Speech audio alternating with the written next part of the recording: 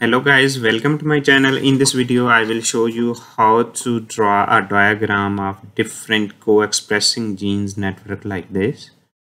So it is quite easy, and just we will use an online website to build this co-expression network into genes. So for this I will introduce you FREND. So actually it is used to build up a different expression network of genes of rice. It is only if we specifically talk about FREND, as it is evident from its name that FREND, F functionally related gene expression network, is actually it is a gene co-expression database in rice based on the large collection of microarray data derived from the various tissues and organs at different stages of growth and development under the natural field condition, only used for rice. So it can be used for different genes, multiple genes and single gene as well. If we specifically talk about single guide genes, here are two methods. One method is you can just choose different chromosomes depending upon the number, as we know that rice has 12 chromosomes. So like this, you can choose chromosome 4 and you can choose any ID. But in this example, we will just use our own ID.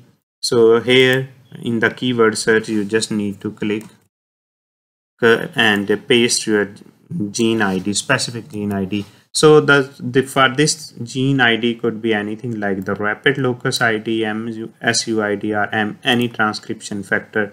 You just need to paste here the ID of your required gene, and then you need to click on this button, submit. So it will show you just two options of determining co-expressed gene. One is through Hypertree and another is through MR list.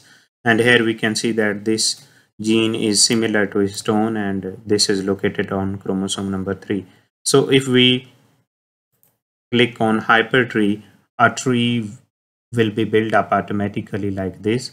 So here are two ways. One is MR and another is MR rank. So in MR rank, number of genes will be too much, so I would recommend you to use MR, because if you click like MR rank, so it gives you many interacting genes, but in this example we will use MR.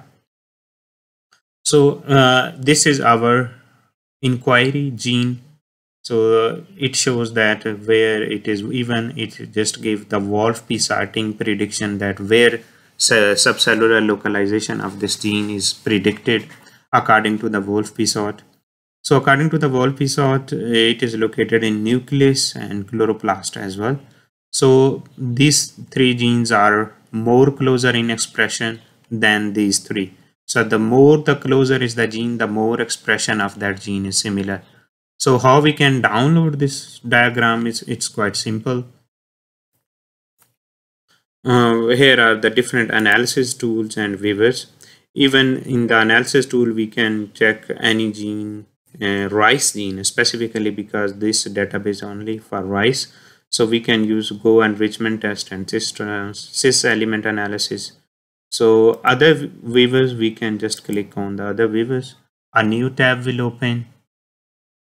So here is the expression network.